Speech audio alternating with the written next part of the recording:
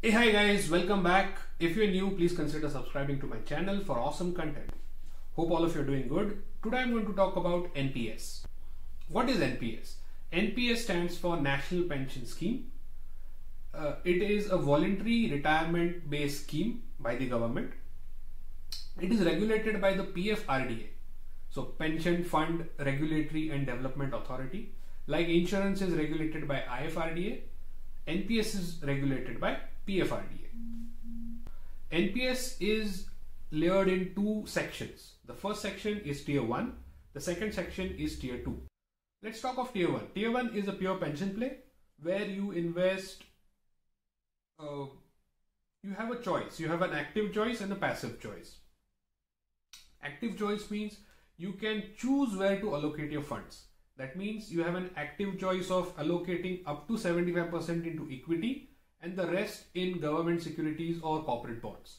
If you choose passively, then the fund manager will choose for you, depending on your age, that how much should you invest and where.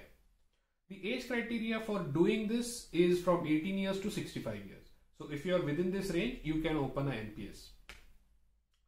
Where can you do it? You can so if you're a government employee, you can do it at your nodal office. If you're a private employee, you can do it at a POP, or you can also do it online.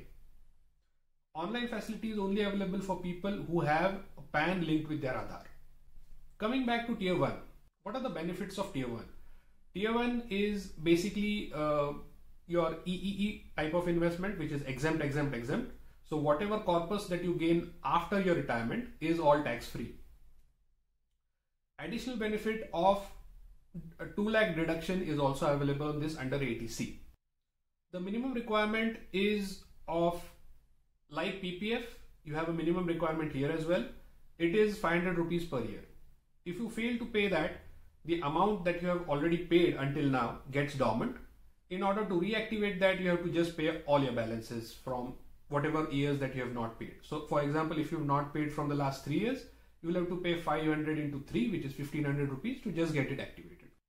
The disadvantage, or kind of a mixed advantage plus disadvantage you can say here, is you can only withdraw 60% of the total corpus that is generated, and the rest will be allocated and given to you in the form of pension.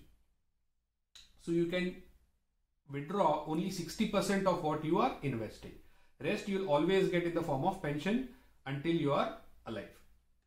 So for example, if you earn 1 crore rupees, 1 crore 60% is 60 lakh. So 60 lakh you can withdraw tax free, and the rest 40 lakh will be allocated in a pension scheme where you will get annual pension in the form of annual or monthly, depends on you how you are going to withdraw it, but usually it's yearly pension.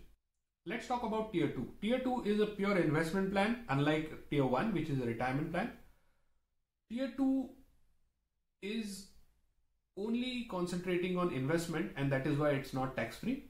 It is as similar as a mutual fund, but the cost of maintaining that fund a little bit lower than compared to the mutual funds. What is the prerequisite for opening a Tier 2 account? You have to be a Tier 1 account member. So unless you have a Tier 1 account in the NPS, you'll not be able to go for Tier 2.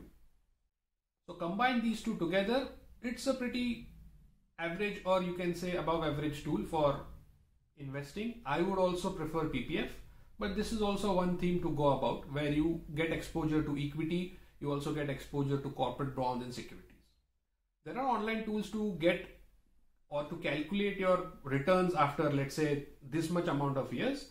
There are links which I have put down in my description. You can go ahead and watch them. Hey guys, if you like the video, please leave a like. You can put down your thoughts. What do you think about NPS in the comment section? And yeah, until next time, cheers. Do subscribe.